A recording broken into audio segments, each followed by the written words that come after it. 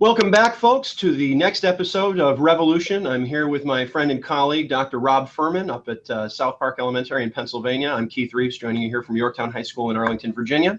And we were just wrapping up our last discussion about the idea of effectively the corporate ownership of the standardized testing situation and of schools, and the effort to infuse education with these particularly corporate practices that are effectively trying to change and in some ways you might even say destroy the way that schools work in America. So we started riffing after the episode about how to create that meaningful change. One of the reasons that I got in contact initially with the Scrap the Map movement out in Seattle was because they were starting to do the kind of things that Rob and I just started talking about. How do you create meaningful change when the powers that be, the corporate governmental union, which I call in my book the Standardized Testing Commercial Complex, when the STCC owns American public education, how do you fight that? The idea of the massive corporation against the individual has been a theme in American culture for decades now. Well, what can you do to fight against that? I think that people like Jesse Hagopian, who's an author, an activist, and an educator at Garfield High School out in Seattle, are kind of the initial point of the spear with what has become the United Opt-out movement, the Badass Teachers movement. These are grassroots organizations and efforts that are taking the fights to the streets. They're empowering and engaging parents, families, school leaders, local activists wherever they can. I'm reluctant to say kids because I don't believe that adults should be co-opting children into a political movement. However, informed and engaged teenagers are absolutely starting to participate in meaningful ways and to participate in what amounts to civil disobedience. No, we will not take these tests. No, we will not engage in this. No, you cannot turn us into test-taking, revenue-generating mechanisms. We're here for an education.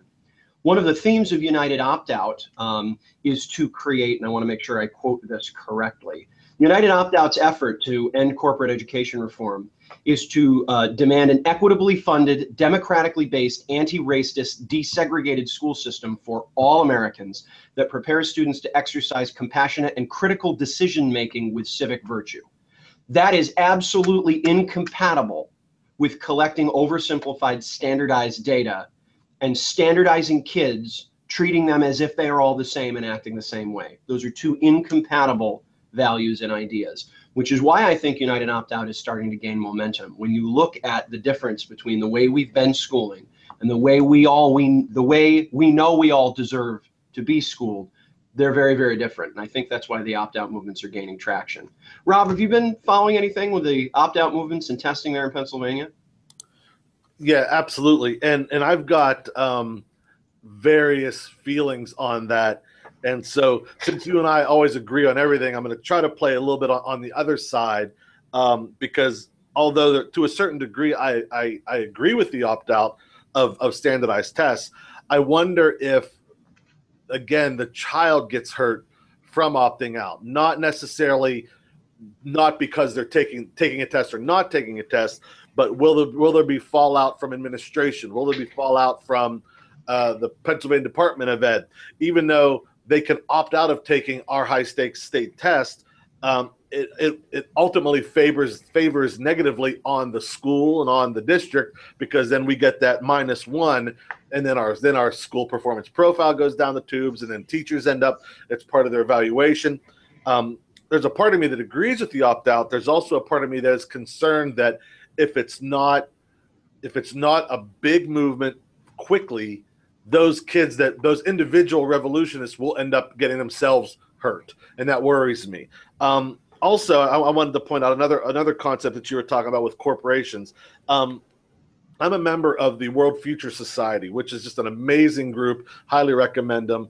And what we do is we have conversations about education and all sorts of topics, biomedicine, you name it.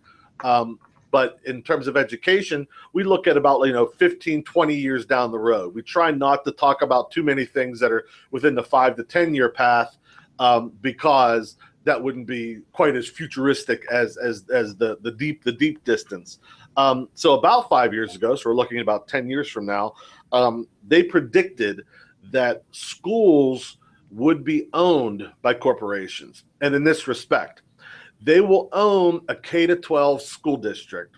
They will create curriculum that produces the type of worker they want coming out of high school.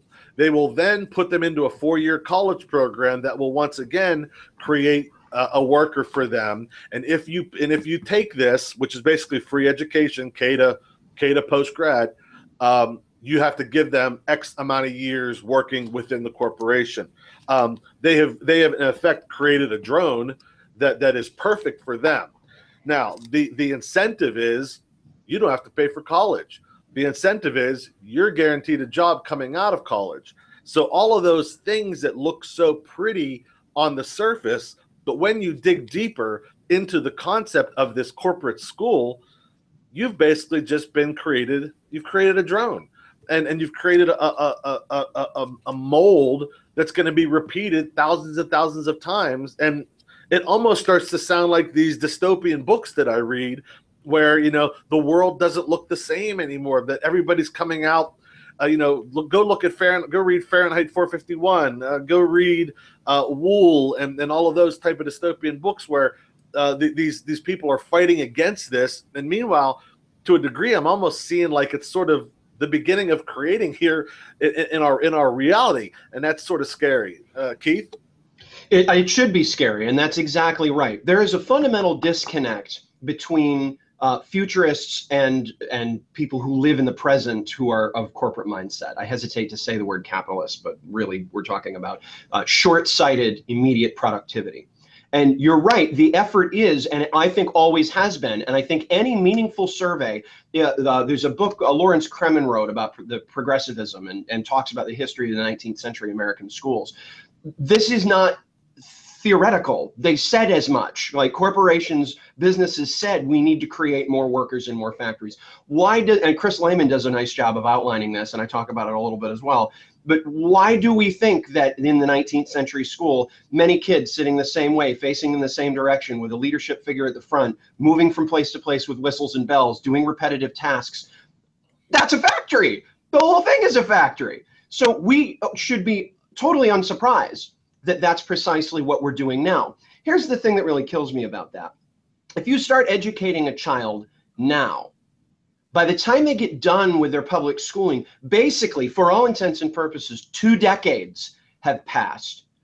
Does anybody remember 1990? I mean, the world is a completely different place. The skill sets that we would have started preparing kids with in 1990, many of them don't apply. Is it any shock that we now have Twixters and kids getting out of public school, going to college, and colleges going, what the heck do you guys know? The whole system fails to understand that we're now, I think it's Moore's Law, where technology doubles every year. We're so far ahead at this point.